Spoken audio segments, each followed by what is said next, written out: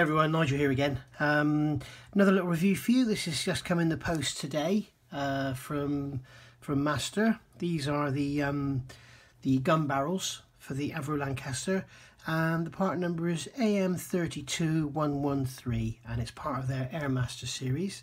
And in this set you're getting 8 off Browning 303 cal gun barrels for your HK models Lancaster, or indeed any 32nd scale aircraft that use this gun.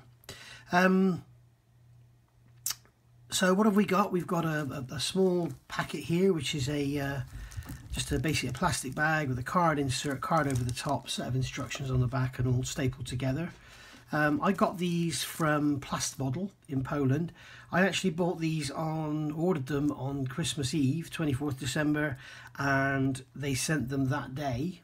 I then had notification to say they'd left Poland on the 28th of December, and it took Royal Mail until today, which is the 15th of January, to get them here. So yeah, I know they actually left Poland on the 28th of December, so they've been in this country for over 2 weeks, but that does include the New Year, so I guess we have to give them a break.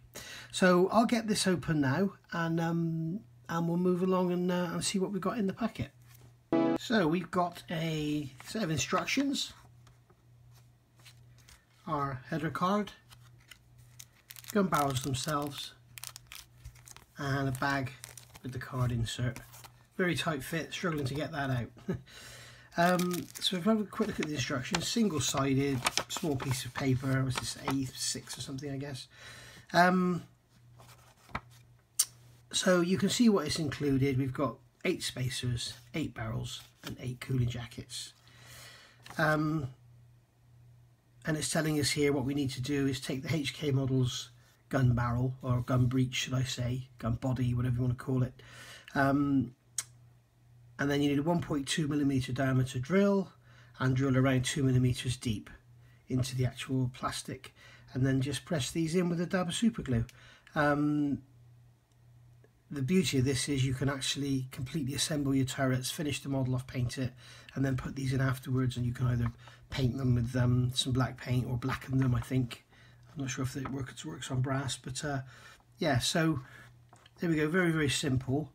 The parts are beautifully bagged. They're in a little bag with a top opening part, but each individual compartment is sealed off.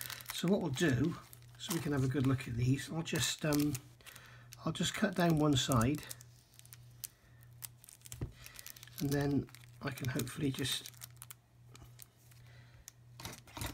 get one of each part out. So we've got in here, that's one of our spacers. Then we've got the actual barrels themselves, and then we've got here a cooling jacket.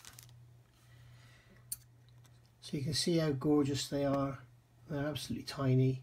There's beautiful machining on the ends of them. And yeah, so what we'll do now is assemble one. So we've got the cooling jacket going on first. It doesn't want to slide over. You're obviously going to get a tiny amount of burring in these, which will need to be cleaned up. So that's how they look once they're built. And then obviously that turn bit at the end is just a spacer to take it up to the right diameter to go into the breech of the HK models.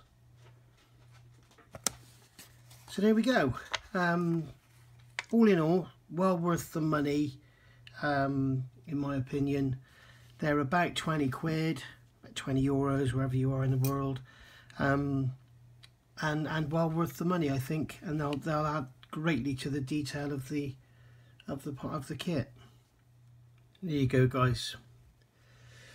Here's a comparison of the plastic molded kit parts versus the master barrels, and if you look at the ends, You can see the sort of benefit you're getting using these brass parts instead. So there we go, guys, that's that. Hope you've liked this little review. Keep your eyes open, there'll be lots more Lancaster related stuff, including the work I'm doing myself and also the aftermarket stuff as it comes online. So I'll see you soon. Bye bye.